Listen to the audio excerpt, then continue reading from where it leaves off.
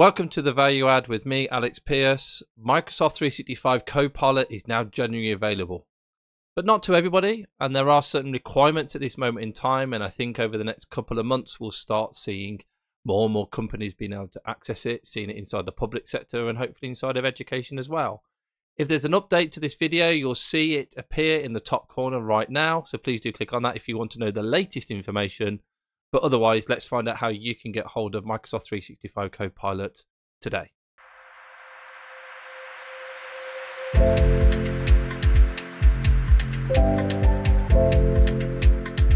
I've put together some information here for you to be able to put together what you need from a Copilot license point of view. Now, this is what it stands for as part of this general availability that released on the 1st of November 2023.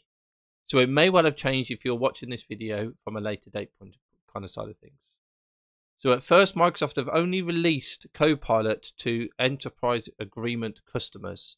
So if you have an EA, an EAS, or an MCAE license, this is where you can actually now go off and have that conversation with your licensing providers around how you can get access to Microsoft 365 Copilot.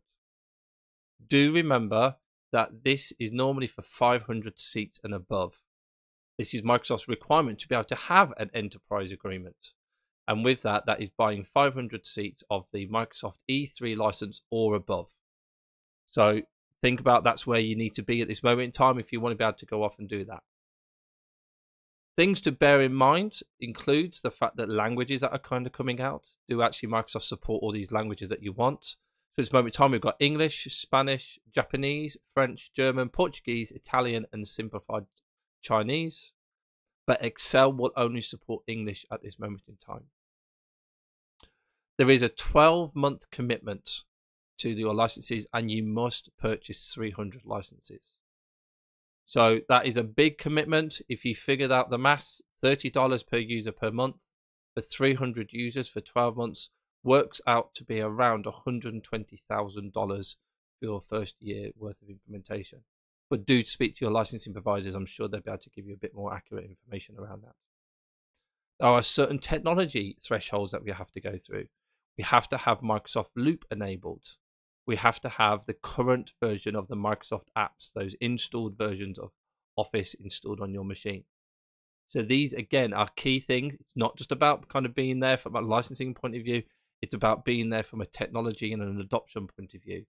Do you understand what Microsoft Loop is? Can you go off and implement this? Can you ensure that actually your staff, your workers understand that technology rather than just running away and using it? And there are also some recommendations from Microsoft around actually any device that's connected quicker to Microsoft's network will always run quicker. You get that speeds kind of come to you directly, and that's going to be in some of the network protocols that we've got from Microsoft. So I hope you found this video useful. Please do like and subscribe. I am doing hands-on videos around what it looks like to play with Microsoft Copilot at this moment in time. And until then, I will speak to you soon. Thanks for tuning into the Value Add.